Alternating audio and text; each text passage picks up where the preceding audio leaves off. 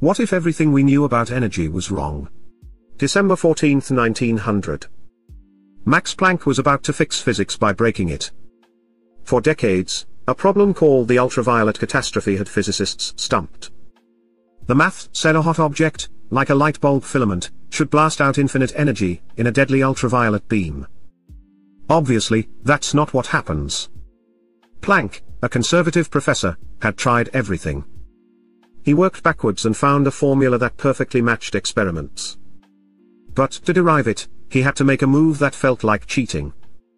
He took an idea from a theory he disliked. He proposed that the atoms in the hot object couldn't vibrate with just any energy. They could only use specific, discrete packets. He called them quanta. This was it. Energy wasn't a smooth, continuous wave. It came in tiny, indivisible pieces.